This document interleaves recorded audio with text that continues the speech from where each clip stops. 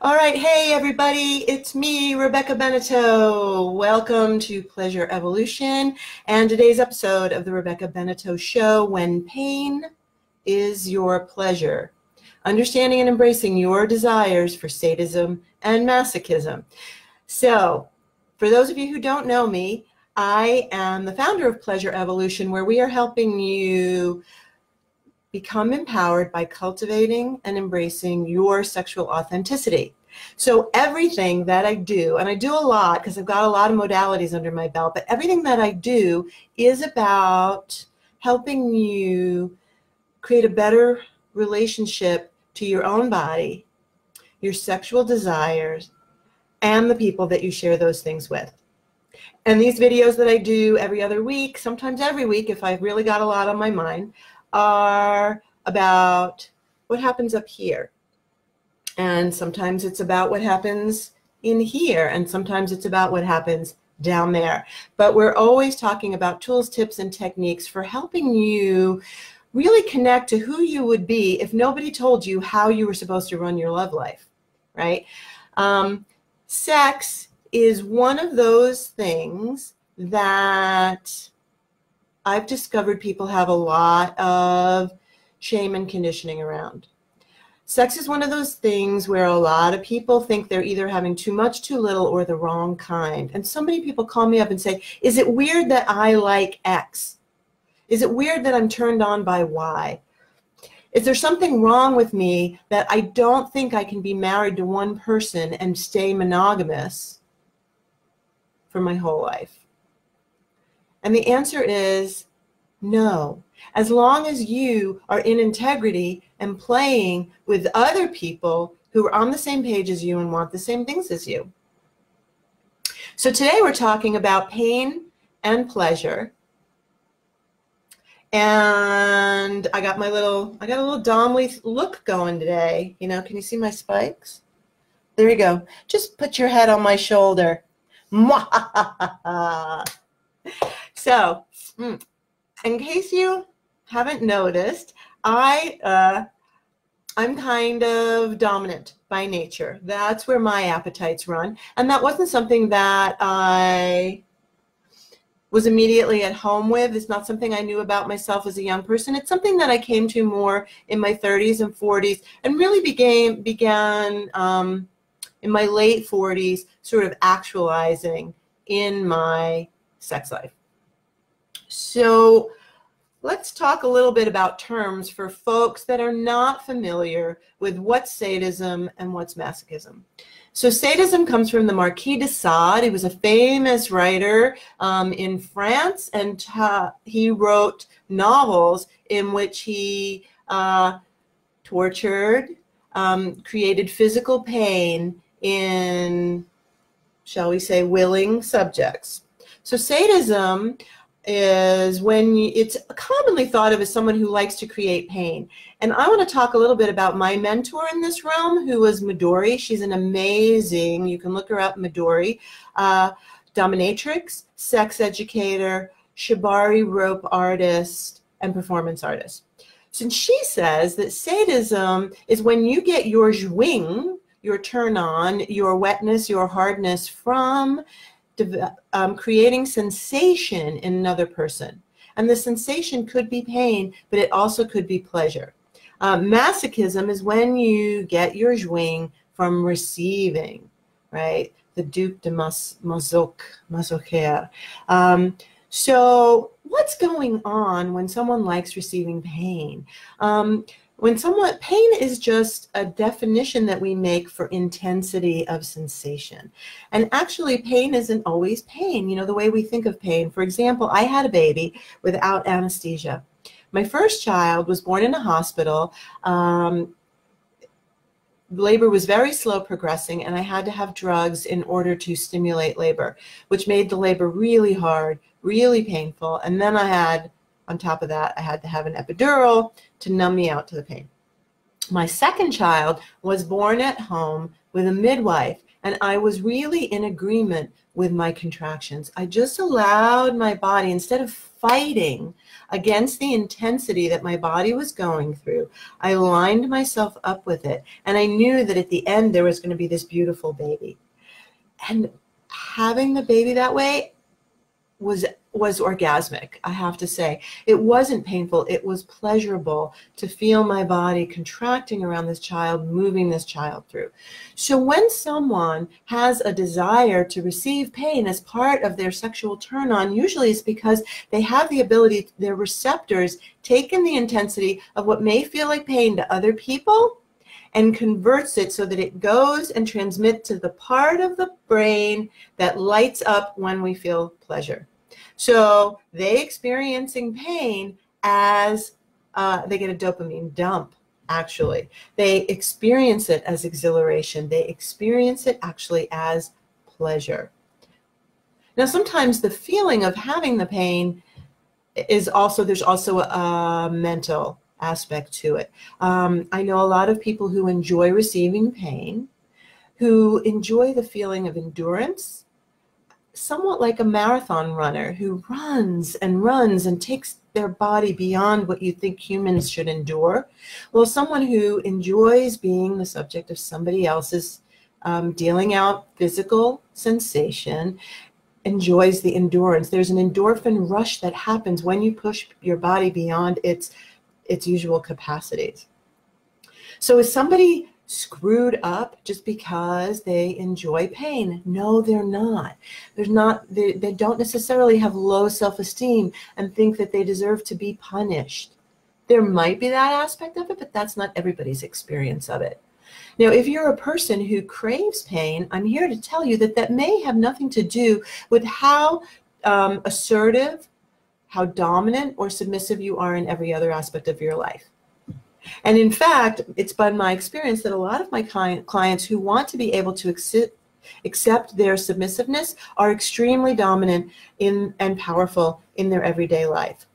It's very common for them to be firemen and CEOs and people that live where they are very much in control and having to be in charge and having to keep all the balls in the air and having to take care of everything. And so in the aspect of being submissive, particularly, and a pain receptor, a masochist, secondarily, they get the opportunity to not be in charge. They get the opportunity to be at what I call at effect of somebody else, of what somebody else is doing.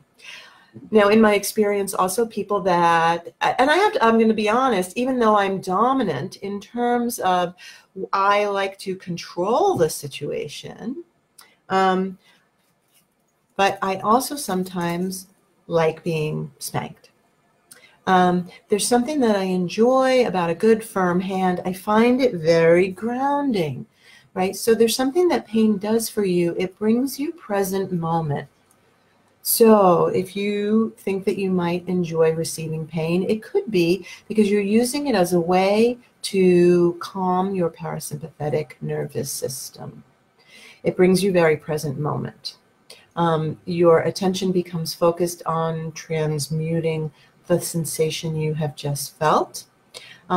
Your mind cannot be wandering. It's brought sharp like this into presence. So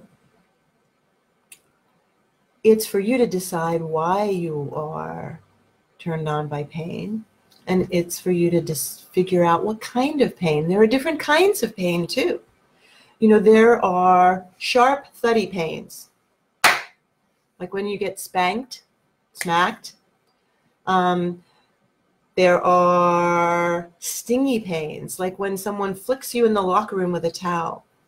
And there are certain implements, tools that you can buy on various sex toy sites that will deliver different kinds of sensations. So learning about what kinds of sensations feel good to your body can be a wonderful exploration. And if you're with a partner and you're just learning this for the first time together, approaching this as an exploration, let's try some different things and see what we like. And once we find a toy sensation that we like, how hard do I like it? How hard do you like to dish it out? If you have a partner that doesn't think that they like to deliver sensation, one of the things that can be really fun to do is to alternate delivering painful sensations with delivering sensual sensations, right? So part of what happens is that both of you begin to link sexual feelings turn on to the pain. And with enough of that happening, it becomes a training so that the smack becomes associated with the pleasure to follow. And the body doesn't wait. It begins to go into pleasure mode. I mean, I know some masochists who can absolutely orgasm from being hit. I know one woman who had her clitoris pierced, something that a lot of people would think, no, that's a red, not for me.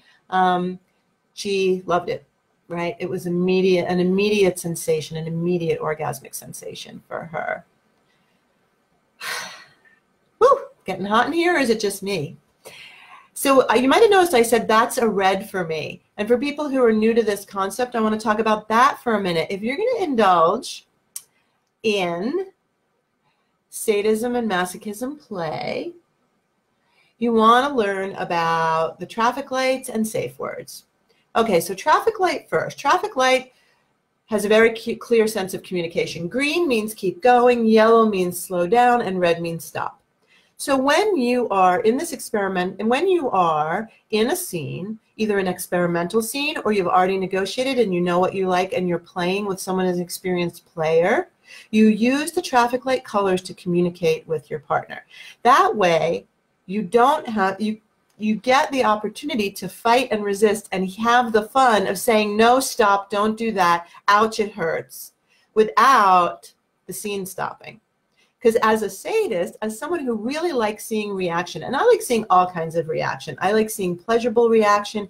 I can get very turned on from my partner's orgasm, but I can also get very turned on from seeing a partner squirm and struggle and sweat and suffer a little on my behalf. What can I tell you? It turns me on. I didn't know this about myself. When I first was exposed to this world, and I knew some people who had gone to a play club, and they described a scene, I freaked out. I've told this story half a dozen times. I freaked out, started crying, and made my husband take me home. Because it was outside of my box. It was outside of my parameters. And my way in was to start doing some reading, to read some erotica, and allow myself without judgment to be turned on by what I was turned on by, knowing that just because I was turned on by it didn't mean I had to run out and do it. And I would like to invite you to give yourself that same permission, right? So everything you've thought about who you need to be as a sexual being, and everywhere that you have judgments about what a right sexual being is and a wrong sexual being is, would you be willing to let that go now? Yes. Energetically, let's just let that go. Judgment is nothing more than something somebody told you once that was true for them, or true for their parents, or true for their community, that may or may not be true for you. So a lot of sexual authenticity is about discovering what is true for you, and what works for you, and what works for your partner. So, okay, so you're playing, and I might say to someone that I don't know real well, I smack them with something, what's your color? And if they tell me green, mistress, I like being called mistress. If they say green, I know they like it. And if they say yellow, it might be that I'm approaching something. And I can even say, oh, do you need it slower? Are you yellow because it's too fast, too hard? And if they're red, that means we're done with that toy. And then I'll switch to something else or some other sensation. And part of sadism, too, isn't just about hitting people really hard. You can torture people with temperature, ice, your tongue, your teeth, your fingernails. You can torture people by walking away from them so that they don't know when you're coming back. If they're blind, this only works if they're blindfolded and can't see you.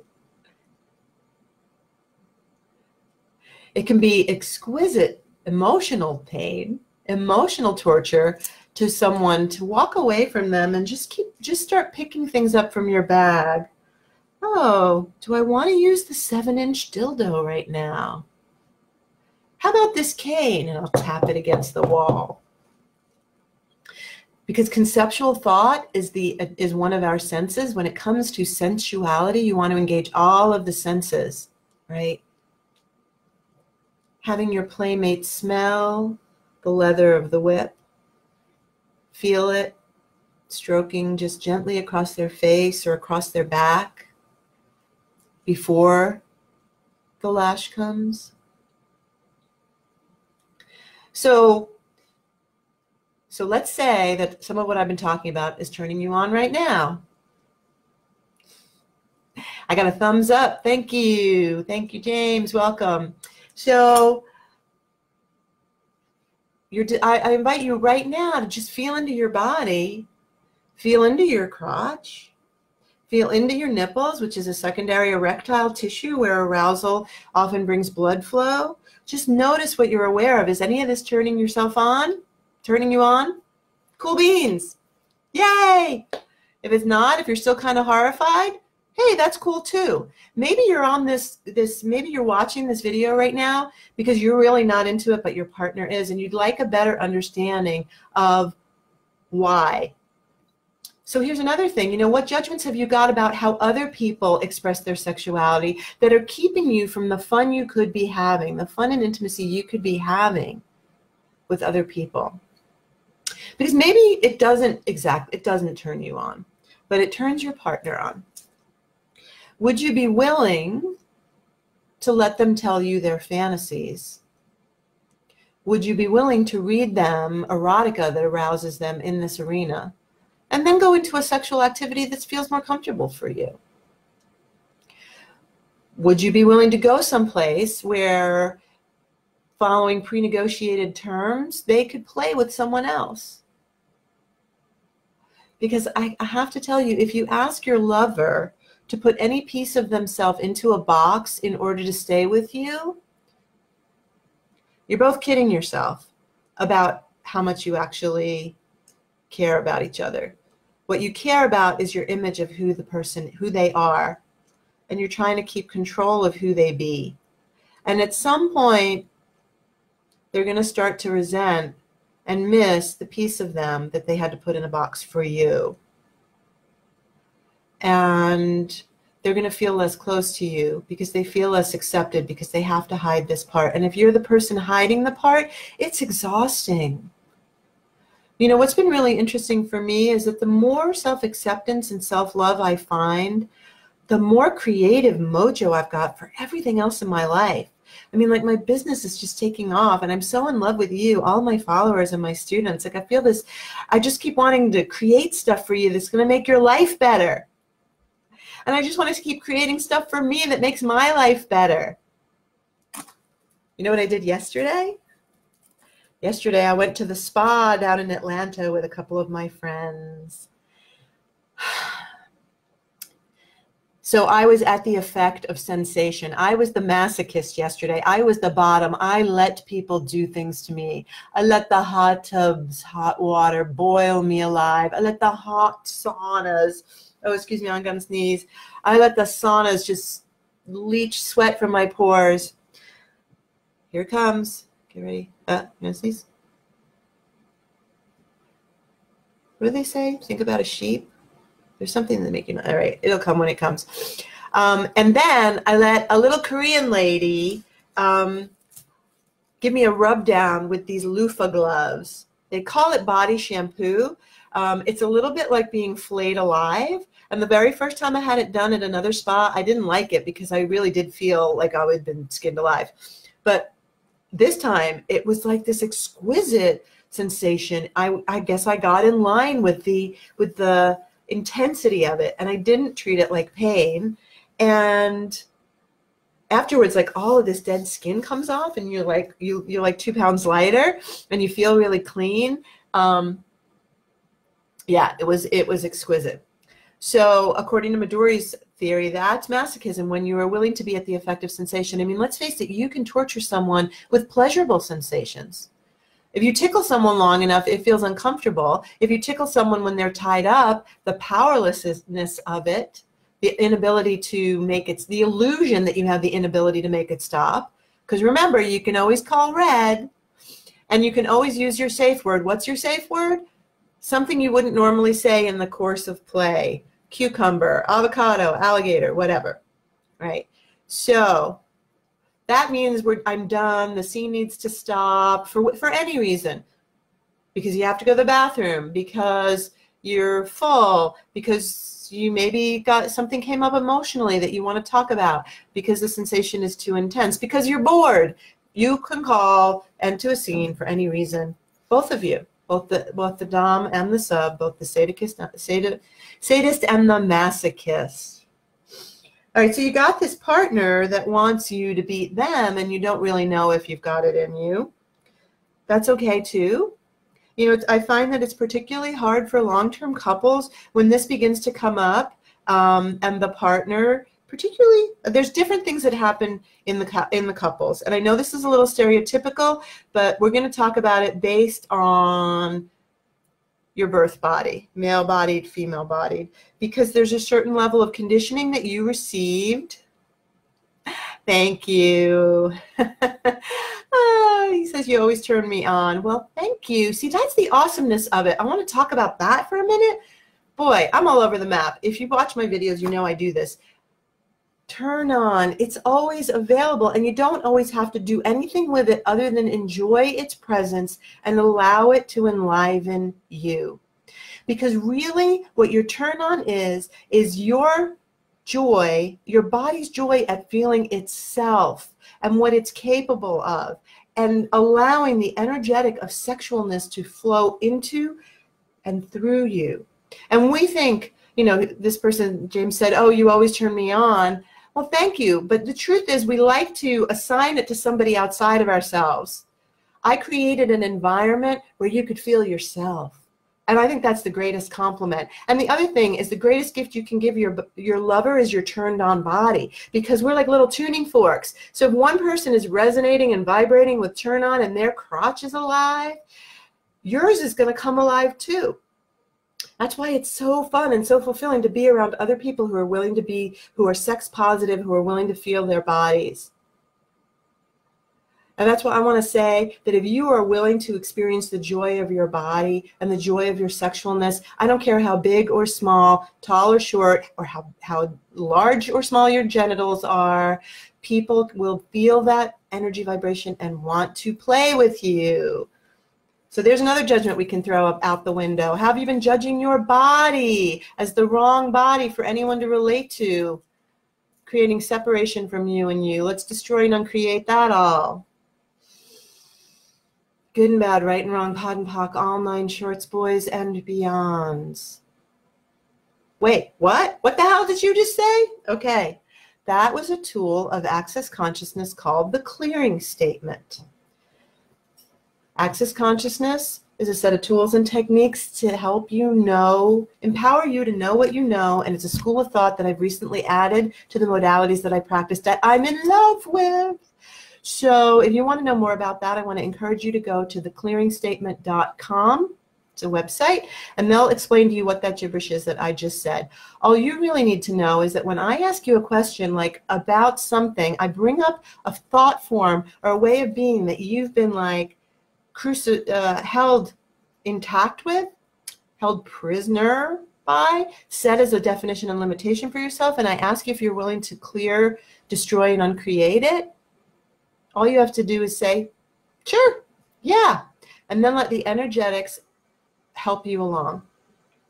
Okay, so that's the clearing statement. So we're almost coming to the end. Oh my God, I've been talking for almost a half an hour because I could talk about this shit all day, y'all, because it's fun. How did I get from being scared of people who are into BDSM to curious about it to embracing it in myself? Just that slowly. I allowed myself to be freaked out by it. And instead of saying, well, I'm not into that, which would be a definition and a limitation, I allowed myself to say, maybe I'm into it. I don't know yet. Maybe I like broccoli rabe. I don't know yet. I'm going to taste it, right? So I went shopping. I read some soft-core, kink-based novels. I highly recommend Anne Rampling, which is Anne Rice's pseudonym. She's got a couple of books. Exit to Eden is one. I can't remember the others offhand, but there are books out there. The Sleeping Beauty trilogy is a little more hardcore. The Marketplace series is quite famous, but find something and just start reading. And just read with an eye towards, what is this doing in my body? And then you'll learn some things about yourself. So that's curiosity. And once you start exploring your curiosity, then you can get to, well, I might like to try this. So if you're not partnered, let's talk about if you're not partnered, where do you go to try it? You can talk to me, because I am a sex coach and I work with people over Zoom all over the world. You can come see me if you're in the Asheville area, or if you want to have a long weekend and have a DS exploration weekend to learn more about yourself. I do intensives. You can find someone local in your area who is a professional, who might be a kink coach or a sex coach or a sex educator. Most towns at this point have sex toy stores or lingerie stores that have sex educators coming through. There's a wealth of information online, and there is a website called FetLife, that's FetLife.com. And they have it's like Facebook, and once you sign up, you'll see events in your area. There are discussion groups you can join, and so you can find events in your area to go to. Go to events looking for friends, not looking for playmates, first of all, because your friends will lead you to people who are compatible to play with. So that's what I recommend if you don't have a partner. If you're with a partner and you are the only one, and both, let's start with, you both have decided that this is intriguing to you and you want to play. And I recommend playing from both sides of the whip at first, just to see what it's like. And also because maybe you already know about yourself that you have a more sadistic personality.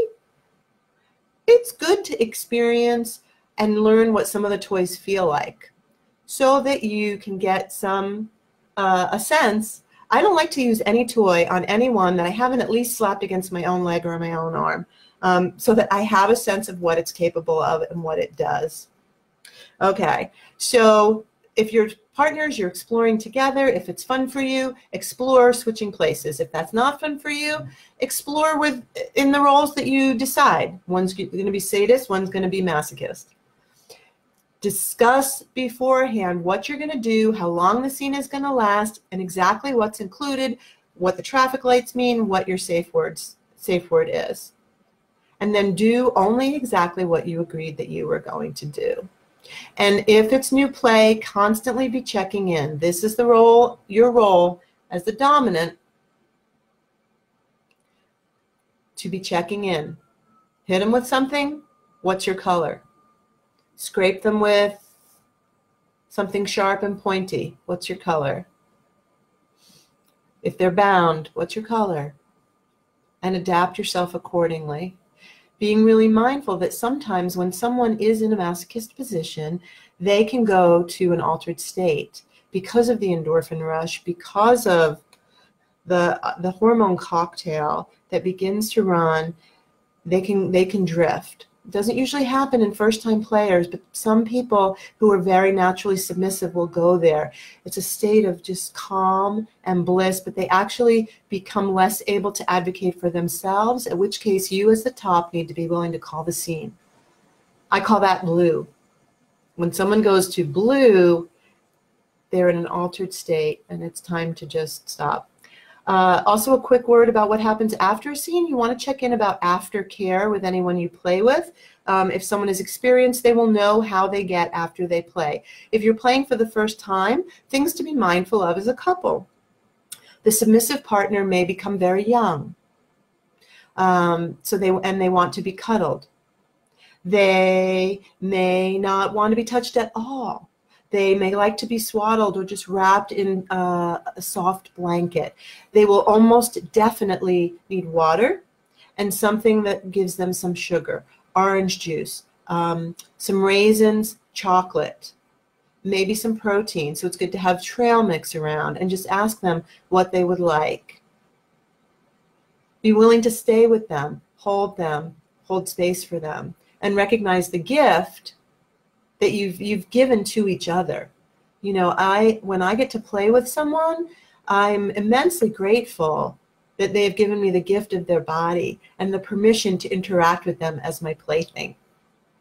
So yummy! When you find someone who wants to receive what you want to give, or who wants to give what you want to receive, it's a magical combination, and it can be it's incredibly intimate. For those of you who are wondering, yeah, but I like slow tantric sex, this can be very tantric and very intimate, because the amount of attention that you are paying to each other to create this scene can be really magical and really heart-opening.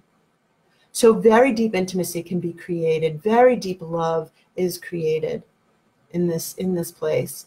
There's so much more I could say about this, but I've already been going on for a half an hour, so I'm probably going to end up doing a full-on class about this at some point, and I will keep you all in the know. But for now, please watch this. If you put things in the comments section, but rather if you put things in the comment section, questions, whatever, I will answer them. After this gets rendered by Facebook, it's going to go up on my YouTube channel, Pleasure Evolution TV. You can go there too, Pleasure Evolution TV on YouTube. I've got all kinds of videos about all kinds of topics. And please sign up at pleasureevolution.com for your free copy of my ebook, The Sexual Authenticity Handbook. Own your pleasure, find your power. And that is a great 5-step process for exploring all of the ways in which you like to explore pleasure. And this is just one of the ways that we're going into today. So thank you so much for being with me. If you enjoyed this video, share it with everyone you know. Like Pleasure Evolution on Facebook, subscribe to the channel, because the more people that we can get aligned and embodied, I just think the brighter the world is going to be. Right? So that's what we're doing. We're creating global transformation through the power of pleasure. So thank you, my beloveds. Until I see you again, remember, do what gets your panties wet. I'm Rebekah Beneteau. Bye-bye.